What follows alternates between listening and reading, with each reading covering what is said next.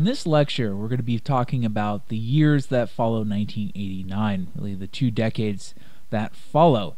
And we're going to focus on this as, in many ways, a conversation about many of the economic and political and social policies that were put in place during the decade of the 1980s under Ronald Reagan, and that continue to be part of the conversation that continues in the 2 decades that follow. So that's why I've termed this lecture The Reagan Legacy, because the conversation that begins during the 1980s continues to be very influential within American politics, American society, and the American economy in the 2 decades that follow.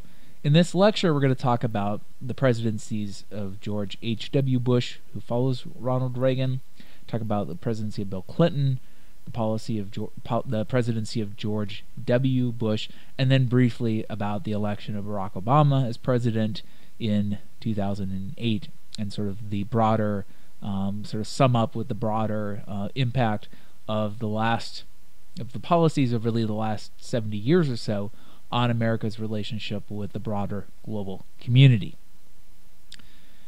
Reagan's legacy, certainly we have to talk about, and we mentioned this in the previous lecture, there are a number of conversations, or a number of sort of political and economic ideas that he and his supporters really promote that continue to be a part of the conversation long after Reagan leaves office. One of these is his critique of big government. This idea that government was too big, it needed to be smaller, taxes were too high, they needed to be lower, the government shouldn't be everything to everyone. And so in the 2 decades that follow Reagan's time in office, the issues of tax cuts, big government, as I already mentioned here, and kind of pro-business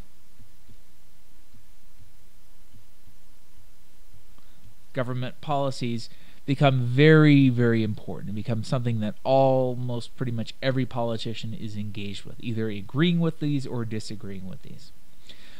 During Reagan's time in office, we begin to see a transformation of the New Deal state. In other words, the welfare state, as some people kind of derisively call it. And this continues certainly under the administrations of the presidents that follow Ronald Reagan. This concern about welfare, concern about government spending on things like education and social issues, this becomes a major source of conversation within American politics and society. The last issue, which is Reagan had said was certainly one of the negatives, one of the things he was least happy about with his presidency, was the issue of the national debt. And this again becomes an issue of great conversation in the United States in the 2 decades that follow his time in office. So really these main issues that I've just marked down and highlighted here: big government, tax cuts, should government be pro-business or not? In other words, regulate business or not? What was the role of the New Deal state, of the welfare state, quote unquote, and the national debt? What was the role of the national debt within American politics and the American economy? All these are legacies that come about as sort of conversations, as things to be discussed during Reagan's administration, continue to be major points of discussion in the 2 decades that follow, and we'll touch on all these in our lecture today. Well, Reagan leaves office in 1989, and his vice president, George H.W. Bush, sort of rides Reagan's coattails into office. In some ways, you could almost argue that Bush's presidency is very much a continuation of Reagan's presidency. Bush certainly has some independent ideas, but by and large, a lot of the policies that he promoted, a lot of the things that happened during his presidency were direct outcomes of Ronald Reagan's 8 years in office. Bush is elected in 1988. He takes office in January of 1989, and his first year in office is this one of monumental change around the world. It's really truly a year of change. I mean, 1989 is up there with years like 1917 when the Russian Revolution happens, or for instance 1789 when the French Revolution happens, or even 1776 when the American Revolutions, as a truly revolutionary year in world history. In 1989, we see a number of important things happen. Beginning in the spring, pro-democracy demonstrations begin to break out throughout Eastern Europe and these communist states that have been under very, very tight communist control since the end of World War II. In places like Eastern Europe and East Germany, Czechoslovakia, Poland, begin to see increasing demonstrations in terms of pro-democracy taking place. In China, Chinese students and others gather in Tiananmen Square.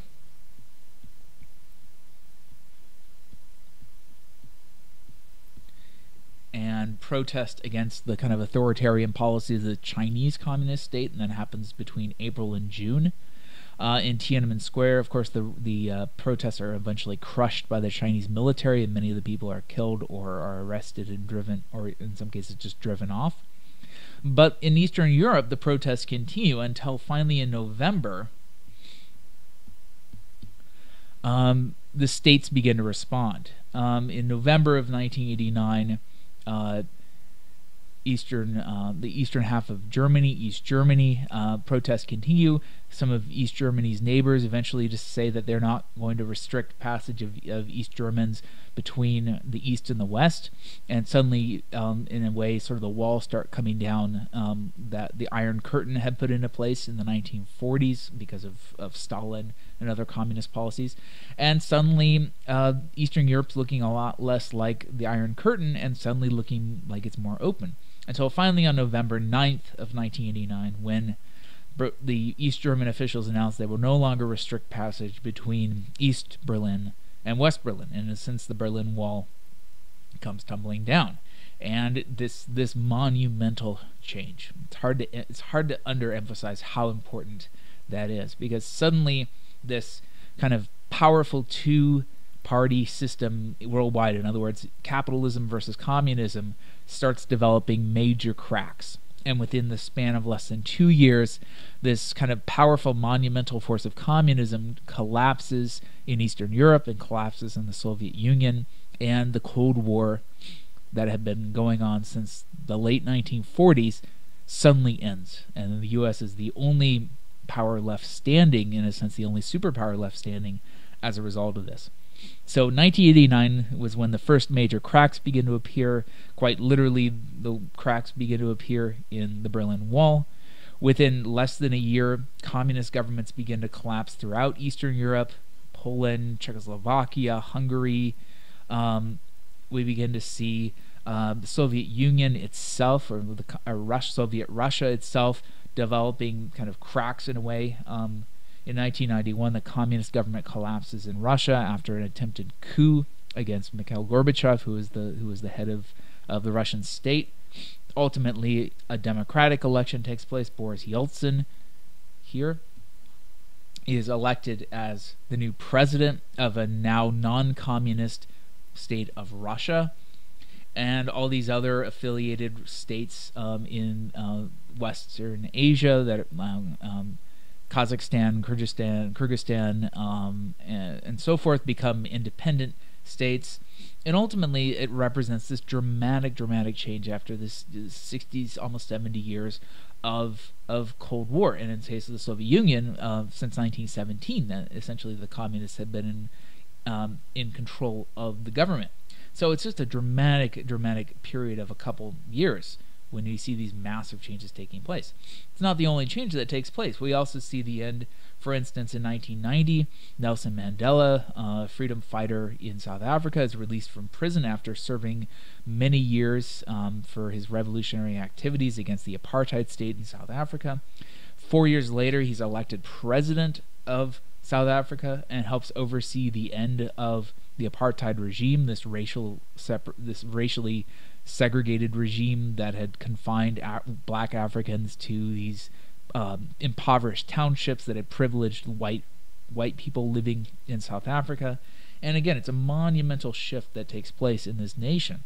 We also see changes taking place in Latin and South America. Many of these military governments that had taken control in the 70s and early 80s accept democracy, and they allow free elections to take place, and we have democratically elected officials taking over in nations like Chile, Brazil, Argentina, places like Nicaragua, and it's just a dramatic boost for democracy in this few short years of the early 1990s. Now, of course, change doesn't happen without conflict, and in 1990-91, the U.S., for the first time since the Vietnam War, becomes involved in a major military conflict overseas, and the so-called Gulf War of 1990-91. And really the first major post-Cold War military crisis that the United States would face. Of course, this war came about mainly out of U.S. interest in maintaining a supply of oil coming out of the Middle East. When Saddam Hussein, the president of Iraq, invaded his neighbor of Kuwait, which had a huge amount of oil reserved, and it also put Saudi Arabia with its huge oil reserves under threat. And the United States responds by going before the United Nations and organizing a United Nations effort to defend Saudi Arabia and ultimately to order Saddam Hussein to leave Kuwait. And this takes place as part of two efforts organized by the United States. The initial effort to defend Saudi Arabia, known as Desert Shield, and then the war against Iraqi troops in Kuwait that then becomes known as Desert Storm. And for the United States, it's almost the perfect war in a way. It's a war that really helps dispel many of the anxieties that had followed Vietnam. This, Vietnam syndrome that I talked about in a previous lecture. This idea that the U.S. should never commit itself to military conflict overseas because it would end badly. Well, in Desert Storm, this literally 100-hour war, lasts barely 100 hours, the advanced U.S. military troops, our military equipment and military troops with very good training, and our allies in Great Britain and elsewhere in the Middle East, launched this lightning-fast strike that isolates Kuwait and ultimately utterly destroys and defeats the Iraqi occupation troops in Kuwait. And the U.S. it chooses to stop the war at that point, not continue into Iraq, as many advocated. And it really does, as the war wraps up very, very quickly in the spring of 2001, represents this huge dramatic victory and kind of morale boost for the United States. That American troops had gone in, had done their job, had cleaned house, and had very quickly ended a military threat overseas. Now, had the election taken place, the election for president taken place right after the end of the Gulf War, it's almost certain that George H.W. Bush would have won re-election. But unfortunately, after the end of the Gulf War, the U.S. enters a period of economic recession. And this kind of short, painful economic recession really hurts Bush's re-election efforts. Bush is not very successful at sort of responding to this economic crisis. And as a result, in 1992, when the presidential election does take place, his opponent, William Jefferson Clinton, better known as Bill Clinton, is very successful on capitalizing on Bush's kind of inability to deal with the economy. One of Clinton's catchphrases that becomes very popular in this election is that it's the economy, stupid. In other words, he says Bush is ignoring the economy, and that's what's hurting the United States. So in the election of 92, Bill Clinton runs against George Bush. The wild card in this race is that there's an independent businessman, Ross Perot, who's kind of a conservative businessman, runs as an independent, very wealthy, so he finances his own campaign.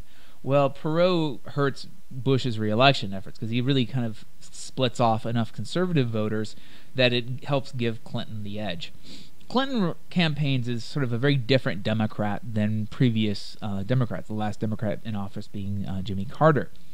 Clinton campaigns as a more moderate Democrat and argues that he's economically conservative, that he in fact agrees in some cases with a lot of the Republican economic policies that had been sort of initiated under Ronald Reagan, but at the same time he was socially liberal, that he believed in a welfare state, he believed in liberal social policies and liberal government policies. Well, he does a very good job of painting George H.W. Bush as being out of touch with the average Americans, and as a result, he wins the election in 1992. and again, first Democratic president to be elected in more than a decade, in 12 years. Clinton serves 2 terms in office. His first term is far more liberal than his second term. Early on in his first term, Clinton pushes for universal health care, the idea that the government should provide universal health care from birth until death, and this becomes a huge political debate in the United States. Ultimately, Clinton's universal health care effort fails. Clinton's also involved in efforts to initiate an assault weapons ban. The Democrats in Congress pass it, Clinton signs it, and this becomes a hugely controversial measure among conservatives in the United States. On the other hand, Clinton does push some fairly kind of moderate economic policies. NAFTA, the North American Free Trade Association, which is actually very popular among businesses, Clinton promotes as part of his sort of economic conservative strategy. But ultimately, in his first 2 years in office, as a result of the universal health care efforts, the assault weapons ban efforts, there's an increasing sense of frustration among very conservative Republicans against Clinton's presidency. And as a result, in the midterm election in '94, the Republicans, sort of led by people like Newt Gingrich with his contract with America, managed to take over the House and Senate. And it's a huge repudiation of the Democrats and of really Democrats and Bill Clinton's policies. And as a result, the Republicans, who control the House and Senate for Clinton's 6 years in office following '94, create a challenge for him. And he's forced to govern kind of a split administration, although he actually is arguably very successful at governing with a Republican House and Senate. In many cases, probably some of his most significant achievements as president in terms of legislative successes really do happen during the 6 years that the Republicans are in control of the House and the Senate. Well, Clinton is successful enough that he manages to engineer a re-election. The economy, which had struggled a little bit during his first term in office, rebounds. He kind of is successful at painting these Republicans in Congress as being really radical, and he argues that he's a much more conservative, moderating influence, and he's able to win a successful re-election despite kind of a rough first term in office. During his second term, he does indeed become more moderate, more conservative in his political ambitions. Argues for more in terms of small government, argues for fiscal responsibility, that the U.S. has to reduce its national debt and the U.S. needs to do more to run a budget surplus. In other words, to not run a deficit every year. In 1996, Clinton is very successful working with Congress to pass a very significant welfare reform act, which abolishes a number of Great Society era programs, including the aid to family with dependent children, which was a sort of a food stamps like program for young mothers with children. It also changes how welfare organizations are run, and rather than the federal government giving welfare directly to citizens, the federal government would issue block grants to states, and the states could administer those welfare block grants however they chose to. So in really what's going to devolving power from the federal government to the state level. It's also during his second term that Clinton deals with the crisis in Somalia, where the humanitarian crisis in Somalia, where U.S. troops are stationed there and then eventually pulled out following kind of the events that are depicted in the movie Black Hawk Down, where troops are killed. And also in Yugoslavia, the humanitarian crisis in Yugoslavia that the United States and NATO, the North Atlantic Treaty Organization, becomes involved with, dealing with a crisis in Bosnia during this era. And so in many respects, Clinton's second term in office is quite a very event-filled term. Of course, probably the most notorious aspect of his time in office is his last couple years in office, when the Monica Lewinsky scandal breaks, the sex scandal that he's involved in, and then ultimately leads to the U.S. Congress initiating an impeachment hearing against him and attempting to essentially impeach Clinton from office, which of course is not successful, but it does harm kind of his last year and a half or so in office, because he begins to sort of really a lot of Americans, many Americans of course, grow frustrated with this. They see the impeachment effort as sort of politically motivated, but at the same time, it sort of leads to certain dissatisfaction with Clinton's kind of his personal life influencing his policy and his political decisions. And it's partly as a result of sort of dissatisfaction with Clinton's sort of personal failings that the 2000 election becomes a very, very tight election between George H.W. Bush and Bill Clinton's vice president, Al Gore. The elections themselves, of course, are very, very, very tight, and they ultimately hinge on the state of Florida, where the vote count is really disputed.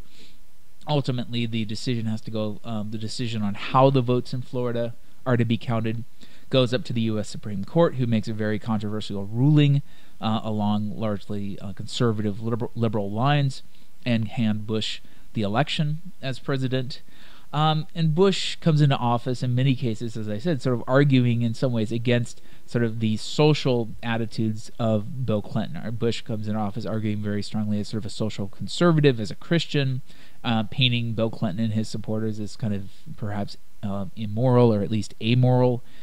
He argues very strongly in terms of sort of being a domestic president. He wants to focus mostly on domestic affairs, which is sort of where he's seen as being a strong point, and arguing for things like tax cuts for the middle and upper classes, continuing these sort of Reagan-era policies of deregulation that are also in some ways continued under the Clinton presidency, and ultimately in coming into office, Bush arguing for very sort of this kind of conservative small government approach to American politics and American society. Well, when he is elected in 2000, he does indeed implement a number of these programs, including his tax relief policies, the so-called Bush-era tax cuts that ultimately lower middle and upper-class taxes quite significantly. His No Child Left Behind policy that really changes how educational funding is administered, and how educational policy is administered by the Department of Education. But shortly into the Bush presidency, we have September 11th and the attacks on the World Trade Center and the Pentagon. And this really does kind of change the focus of the Bush presidency to being one of international policies as much as it is a matter of domestic policies, and really initiates a number of important events. And internationally, we enter the so-called War on Terrorism period. Domestically, we have things like the Patriot Act that are passed that many people see as sort of government creating in some ways a police state, or at least attempting to restrict privacy in some cases for many Americans. We eventually end up being in two military wars: the war in Afghanistan against the Taliban, who were supporting Osama bin Laden, and then ultimately the war in Iraq against Saddam Hussein, based on the argument that he had weapons of mass destruction, which are of course never located. So ultimately, for the Bush presidency, which starts off intending to be mainly focused on domestic issues, it becomes largely focused on these international military conflicts, which become extremely costly for the United States, because the Bush tax cut significantly reduces revenue for the government. At the end of the Clinton years, there had actually been a slight surplus in the American in the budget, and as a result of Bush-era tax cuts and then these two major wars, the deficit starts climbing just exponentially.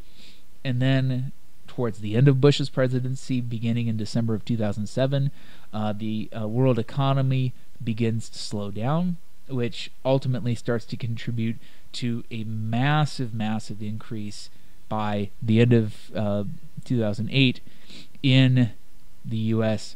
national debt, and starts climbing into the multiple trillions of dollars. Here we have 200 billion or 2,000 billion, which is actually $2 trillion. And so by the end of 2009, the national debt has grown to about $1.8 trillion, which is just an unbelievable figure. And of course, the economic crisis that begins in 2007, December of 2007, and it continues well through the 2009, 2010, we begin to see here, we can look at this as international trade, and all of a sudden you can see here during 2008, there's just a massive collapse in international trade, reflecting this broader economic crisis. This is, of course, the crisis that also brings about the collapse of a number of Wall Street banks, forces the U.S. government to be involved in bailing out a number of other U.S. Businesses in order to prevent arguably what's seen as the entire collapse of the U.S. and perhaps even the world economic system. And so it's ultimately, as a result, by the fall of 2008, many American voters had turned increasingly against Bush's actions in office, his policies, this economic crisis that many saw as partly being attributable to some of his policies. And as a result, we see a great shift in voter support against Republicans and in favor of a Democrat, in this case, President Barack Obama, who wins the election of 2008 and takes office in the spring and January of 2009, and in many ways has to deal with the legacy of the Bush era, much as Ronald Reagan had to deal with the legacy of the Carter's era in office. Barack Obama has to deal with many of the legacies of the Bush era, including the wars in Iraq and Afghanistan, including the economic crisis, the so-called Great Recession, and a number of other actions. And so ultimately, for him, dealing with this legacy. But at the same time, going back to what I said at the very beginning of the lecture, also looking at it in terms that were largely framed by Ronald Reagan, this conversation about small government versus big government, this conversation about whether government should exist to provide a handout or provide social support for people, or whether government should largely let people do things on their own, conversation about taxes, conversation about debt. These are all matters that Obama inherits, and are all conversations that become a part of his administration, beginning in 2009.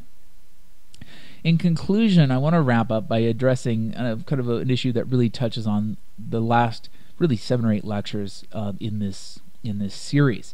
And this ultimately comes down to the question that was originally framed, or kind of a statement that was originally framed by an American publisher named Henry Luce in 1941, right before the United States becomes involved in World War II. Henry Luce published Time magazine, was involved in Life magazine as well, and he predicted in 1941 that the 20th century would be the American century. This would be the century where the United States would emerge as the most powerful, most influential nation on the face of the earth. He predicted that America would become a dominant world power politically and militarily. He argued that America would achieve a sense of cultural hegemony. Remember, hegemony means kind of influence and control, because it would be the center of manufacturing. It would make the products that people around the world would want to buy. And ultimately predicted that America would establish itself as this would be America's moment in the sun. This would be its great century.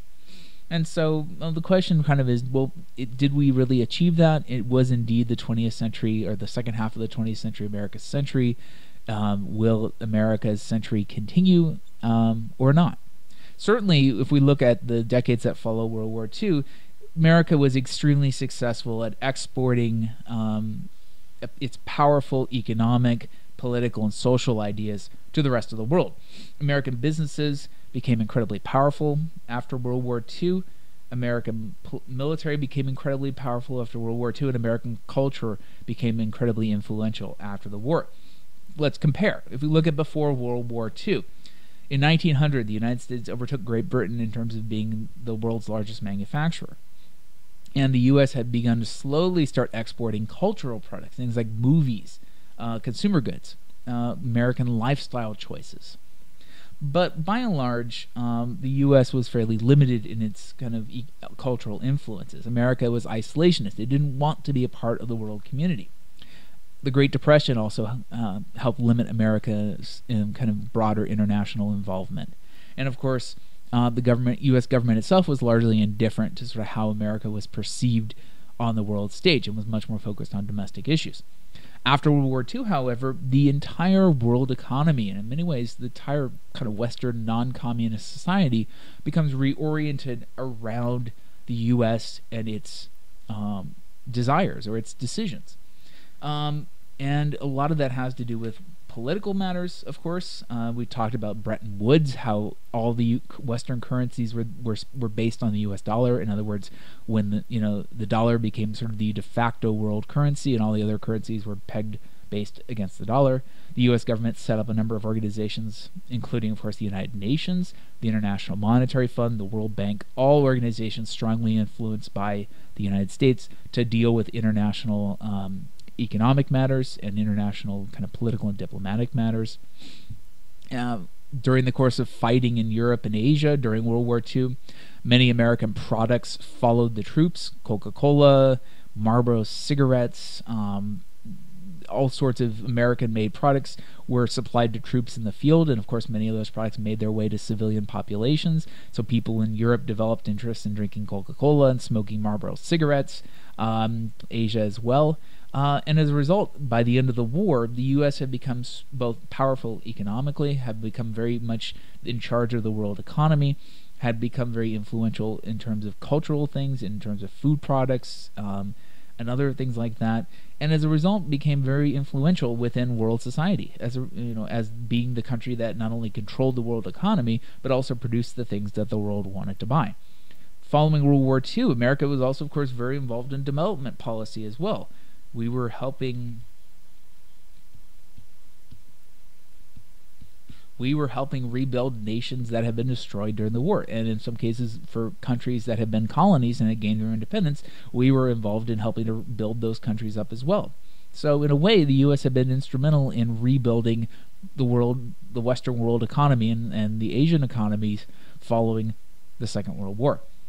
Beyond the 1970s, though, we began to see some contradictions develop, and this is really the era that we're in now. In that, as we've talked about, beyond 1970, the U.S. economy begins to decline. The U.S. role in world trade begins to decline. The U.S. becomes a net importer as opposed to a net exporter of products. So as the U.S. becomes less influential economically, in a sense, on the world stage, at the same time, ironically, U.S. culture becomes far more influential. American products become highly in demand worldwide. Things as simple as Coca-Cola, Levi's jeans, American companies like McDonald's or The Gap, that you can go around the world and find all of these things, and it's because people around the world want them, and they want these American products. They want to identify with America, and they want to identify with American lifestyle and American personality and things like that.